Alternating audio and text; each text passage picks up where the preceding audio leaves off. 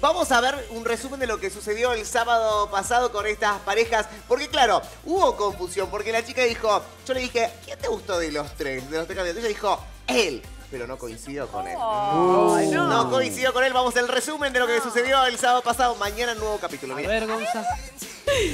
Si tuvieras que elegir a uno, así, o sea, acá estamos hablando del primer aspecto, de la primera impresión, de la primera imagen. ¿A quién elegirías?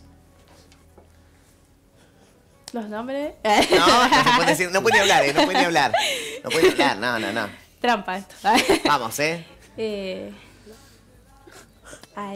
A él, Muy bien, no hable, muy bien. Levante la mano, que lo eligió a él. Perfecto, muy bien. Tienen una atracción bastante especial. Bastante especial. Sí. Y voy a decir que de acuerdo al signo, Ivonne me está diciendo que habría coincidencia con Luciano.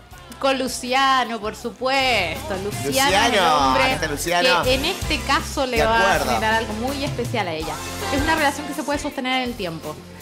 Luciano, a ver, 100%. Upa. 67.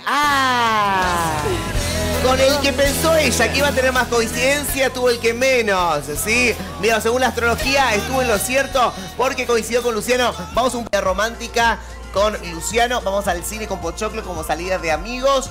¿O anulás todo? Voy a anular, Todavía no. Vamos preparados, ahora sí. Cómo se presentó a él mismo, ir al cine.